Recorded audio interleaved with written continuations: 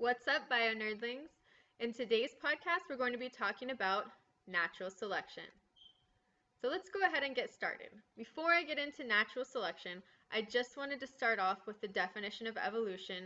As I'm sure you guys have all heard, evolution is change in population's genetic makeup over time. I'm sure from your freshman year on, you've been told a million times. I'm going to tell you one more. Evolution cannot affect individuals. It's change in populations over time. Individuals cannot evolve. I can't go swimming every day for 40 years and then on my 40th birthday, I have webbed hands. That would be super cool, but unfortunately, it's just not going to happen. All right, so before we get into natural selection, we need to talk a little bit about the father of evolution, of course, Mr. Charles Darwin. So Darwin loved nature and he actually studied to be a clergyman before he decided to set sail on the HMS Beagle. Now, one of the things people don't really know about, everybody kind of just thinks, that Darwin was kind of like evolution, evolution, evolution. He was actually really, really scared about presenting his theory of evolution because he was such a religious man. Before that, he was also studying to be a doctor, and then he observed a surgery, and back in those days, there wasn't very good anesthesia and things like that, so surgery was pretty gory. So after that, that was when he decided to be a clergyman. Eventually, he got very, very interested in insects, and got eventually hooked up to one of the ships. So that would be the HMS Beagle. So he took off for a voyage around the world. It seems really magical and amazing, but most of the time he was on the boat, he was kind of like, so Charles Darwin was actually extremely, extremely seasick whenever he was on the HMS Beagle. So whenever they were sailing around and they would dock at port, he would kind of ask the captain, hey, where's the next port? And he would actually try and get there any way possible without getting on a boat. He would ride horses, he would walk, but every time he got on the boat, he was extremely, extremely seasick. So it was a pretty miserable trip for him. Eventually, when he got back, he did not publish his findings right away. He waited years upon years upon years before actually publishing his book on the origin of species because, again, he was so very religious and he didn't want to upset anybody. But eventually he published on the origin of species. Charles Darwin also came up with the theory of natural selection. Natural selection is the process whereby organisms that are better adapted to their environment tend to survive and produce more offspring. And then their offspring live to survive and produce more offspring, and so on and so forth. So Darwin hypothesized that all of life descended from a common ancestor. One of his most famous, if not the most famous sketches, was this right here from his journal. And he wrote up here, it's why it's circled, I think. And then he drew this. So basically one is kind of like the common ancestor, and then he has all of these branches going out. So he has A and B and C and D, basically saying that all life has descended from some type of common ancestor. So according to Darwin's theory of natural selection, competition for limited resources results in differential survival. That's where the whole saying survival of the fittest comes in. The most fit individuals for that environment are the ones that live, reproduce, and pass on their genes to their offspring. So different types of competition, it could be competition for resources, food, water, shelter, competition for mates. So things like that are all competition for limited resources, and those all play into the survival of those individuals. So individuals with more favorable phenotypes are more likely to survive and produce more offspring, thus passing on their traits to future generations. So one example that I like to use are elephant seals. So individuals with more favorable phenotypes. Phenotypes are the way that something looks. So male elephant seals are huge. They have these like nasty little wrinkly things on top of their heads. And so the females want to mate with the biggest, baddest male out there. Unfortunately, the cute little nerdy male seals, kind of like on the side, maybe like some of you guys, they don't really care about the brains so much as their brawn in the seal world. So the females see like this huge male seal, and he kind of like sits up at the top of a rock, and he has a harem of female seals. and he is the only one allowed to breed for them. So that's competition of resources. He has the most desirable phenotype because he is the biggest, baddest mamma jamma in that group of seals. He's the one, he stands on the top of the rock, he has this ugly thing, he's like, "Roar!" So that is the male elephant seal, or my interpretation of the male elephant seal. But the females want to mate with that biggest, baddest dude because he's going to ensure that their offspring are healthy. They see him on top of the rock. He's like the Grand Pumbaa of seals. They want their offspring to be the Grand Pumbaa of seals.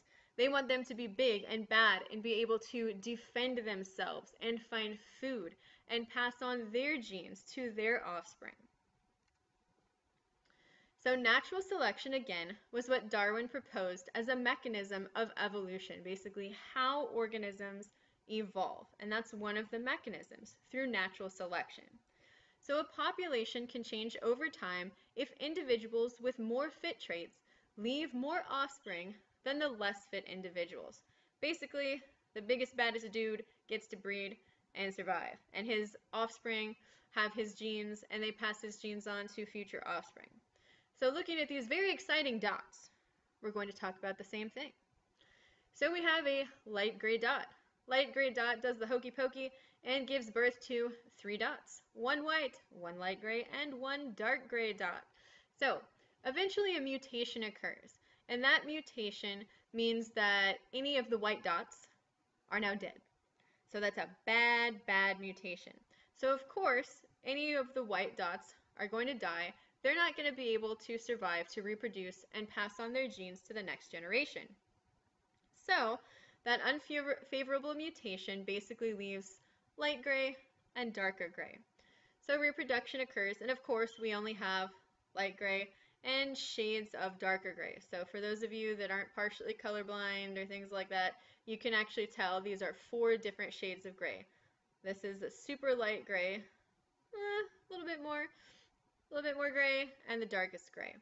So reproduction, mating occurs, and favorable mutations are more likely to survive. So again, the favorable mutation in this sense, or in this example, are the dark gray ones. So eventually, you're only going to see dark gray individuals.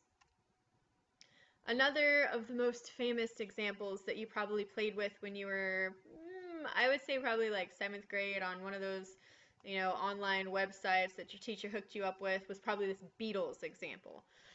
So, these birds are like, yummy, yummy, yummy, green beetles. So all of the birds like the green beetles. This has nothing to do with, orange and green beetles being attracted more so to an orange than a green. Nothing to do with that. This is all purely what's able to survive. So in this instance, the green beetles are more visible to the birds. So the birds are going to peck at those green beetles. So they're going to eat the green beetles. So guess what? More of the orange beetles are left alive. So the orange beetles breed and they produce more orange beetles. So eventually the birds eat all of the green beetles, and the orange beetles are the ones that are continuing to, live, reproduce, pass on their genes to their offspring. So you see a huge population of orange beetles, and you might see a couple of the green beetles still left over, but predominantly it will shift towards that orange coloration. So Darwin observed adaptations of plants and animals, and he also saw fossils in South America. And that's when he kind of started to think, like, man, these fossils, they kind of look a lot like some of the things I see out in the world today. So the fossils resembled modern animals, and Darwin began to consider that those fossils belonged to ancestors of the modern species that he was seeing that day and age. So in the Galapagos Islands, Darwin observed that animals were very similar to the very big mainland, but slightly different on each of the little islands of the Galapagos. So one of the examples are tortoise shells. So each of the tortoise shells had a different adaptation for the different island that they were on. Now, of course, the most famous observation by Darwin was his finches, and that's what we talk about all the time, and you hear a lot about him. So he discovered, or observed, I should say, that all of those finches from the mainland that had radiated out to all of the different islands had adapted to that island environment. Some adapted to eat, seeds, some adapted to eat insects, some adapted to eat insects in trees, and each of them developed a specialized beak that allow them to feed in their specific area. So they each have a little niche within the habitat that they inhabit, and their beaks are what allows them to feed. And so all of the beak types are specialized, again, to the islands that those finches are on and what food source is available to them. The stouter, shorter beaks, those are going to be more powerful for crushing seeds. The little longer beaks are going to be better for pecking at insects. So Darwin inferred that adaptation to the environment and the origin of new species are related. And he called this descent with modification. That was basically his way of referring to evolution, because Darwin didn't use the word evolution right off the bat. He called it descent with modification. So, some of Darwin's observations. Well, he observed that populations change over time, as evidenced by the fossil record that he observed while he was on his travels, while he wasn't yakking off the side of the boat. There were always more offspring produced than the preceding generation. He observed that if populations were left unchecked, they would grow exponentially. But of course, populations are put in check by different limiting factors. Darwin used an example of elephants to explain this. So he basically said that, saying nothing happened. He estimated that if elephants underwent unrestricted reproduction, like no harm, no foul, every time an elephant could get pregnant, they did get pregnant, they gave birth to a viable offspring who grew up to be a very happy elephant and have its own little elephant babies. That in about 740 to 750 years, there would be 19 million elephants produced from just one original pair. Now, obviously, that doesn't hold true. This was basically his, kind of showing it would be exponential growth. But of course, it's not going to be an exponential growth. We might have some exponential growth, and then it levels off because of limiting factors. We have carrying capacity, limiting resources. All of those things come into play. So Darwin observed that resources, of course, are limited. So food is limited, water is limited, mates, space. All of those are limiting factors. So he also observed that variation is heritable, meaning that you inherit different types of variation from your parents. So to summarize, there is variation within a given species, and the majority of this variation is inherited. So for example, looking at this litter of cute little kittens, the litter of kittens vary with respect to the coat pattern and color. And any variation to some degree can affect the ability of the organism to reproduce and contribute genes to the gene pool, thus affecting evolutionary success. So maybe for some reason, these little baby cats are born, and all of a sudden it is unfavorable to be a black cat because they're out in the sun. And the black cats overheat first because their hair, is more dark, so they die off, something like that. So there can always be something that happens, and I'm not saying that actually is, happening to these cats here, but that's just one of many examples. I mean, in humans, if you're constantly removing one type of hair color from the population just because we don't like it, maybe we don't like redheads, or we don't like people with blonde hair, and we keep removing those people from the gene pool, we're only going to be left with people who have darker hair. But again, any variation can affect the ability of an organism to reproduce. It doesn't necessarily have to be a genetic, variable, as in, they have some mutation that makes them weak or anything like that. It could just be appearance. And then some inherited traits are beneficial and they contribute to survival. So adaptations in fitness. An adaptation is a genetically controlled trait that is favored by natural selection, and it gives that organism a reproductive advantage, and it ensures that that trait is passed on to its descendants. So for example, we have our antelope hair right here. If you look at it, some of the observations you should make of how it's adapted to its environment has really long ears. Obviously, help them here, but those really long ears, because this is a desert hair, it's going to help them to get rid of some of their excess heat. It has shorter fur. It has really long legs that are going to help it run or hop, whatever you want to call its mode of transportation, very quickly. And then looking down here, if you look at our little snowshoe hair, it's adapted to its environment as well. It blends into its environment. It's its fur color. Its ears are shorter because it's trying to conserve heat since it's in a colder area. Um, the traits that these exhibit can allow those individuals to survive longer, and it will increase the reproductive rate of that individual. So, rabbits with, in this situation for the antelope here, the longest ears, the longest legs that can escape the fastest are the ones that are going to be left behind to reproduce and pass on their genes. The hares down here, the ones that are, a little bit more furry, blend into their environment, avoid predators. Those are going to be the ones that live to pass on their genes to their offspring. So another famous example of natural selection are the peppered moths. And all of you, I would hope, have heard about the peppered moths before. So before the Industrial Revolution, there were two types of moths. We had the white peppered moth and the black moth. They're on trees, and of course, the trees are really beautiful and pristine. Their bark is a light color. So the birds would come down and bam, they'd snatch up those dark black moths because those were the ones that the birds could more easily see. Well, fast forward, and us humans were kind of always messing up everything. So Industrial Revolution and soot everywhere, smoke, nastiness. So soot covers all of the trees. So of course all these beautiful trees are now dark and nasty and dingy because of all of the soot and pollution. And so guess what? The black moths blend into that bark better. So now the birds peck and they get at the white peppered moths more easily because they are the more visible moth. And so the population of black moths increases. So this is happening microevolution. Obviously micro means small, at a very small level or a molecular level. So a gene is a sequence of DNA nucleotides that specify a particular polypeptide chain. So you have to think about, way back in biochemistry, we're kind of adding things together. So nucleotides, we have our codons.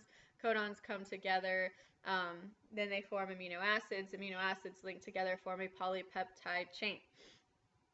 We also have alleles. I know I'm like bringing in all this stuff from genetics, and your brains are probably like, we're almost done though, I promise. So an allele is a particular form of a gene. So for example, we have big B, which represents the allele for the black wing color of the moth, and then we have the little b, which represents the white wing color. Selection acts on the phenotype, so not the genotype. This is based solely on how those moths look. Back in the day, the big B moths, the black moths, they got eaten. It wasn't good to have the dominant trait. It was good to have the recessive trait.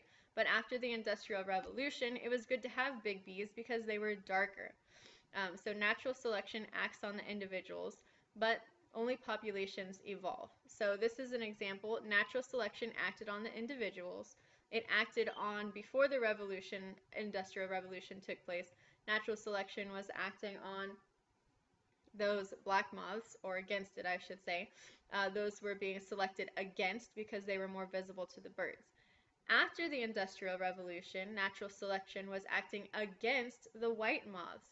So now the white moths are the ones that are visible and being seen, and natural selection was acting for the black moths because that was now the favorable phenotype because it was less visible, and so those moths were left to reproduce. So there are inferences that were made. So one, production of more individuals than can be supported by the environment leads to a struggle for existence, with only a fraction of those offspring surviving each generation. So again, survival of the fittest. An example of this, tons of little baby sea turtles are born, but they have to make it to the ocean, and guess what? On their way to the ocean, seagulls are eating and pecking, so all those offspring that are being produced, only a few of them survive to even get into the ocean, and then even fewer of those survive to a viable breeding age. 2, fitness. Individuals whose inherited traits confer an advantage have a better chance of surviving in a given environment and will leave more offspring. Again, survival of the fittest, who's the best adapted to that environment. And inference number 3, unequal fitness will lead to gradual change in a population with favorable traits accumulating over time. So over time, a population might eventually accumulate enough change to become a new species. That occurs through speciation. I mean, it could occur through geographic isolation, reproductive isolation, And we'll get into that a little bit later. But again, evolutionary fitness is measured by reproductive success. So I'm going to leave you with this beautiful, beautiful picture of a very reproductively successful individual, the cockroach. Well, I hope you learned something. This is the Queen Nerdling signing off for now. Stay nerdy till next time.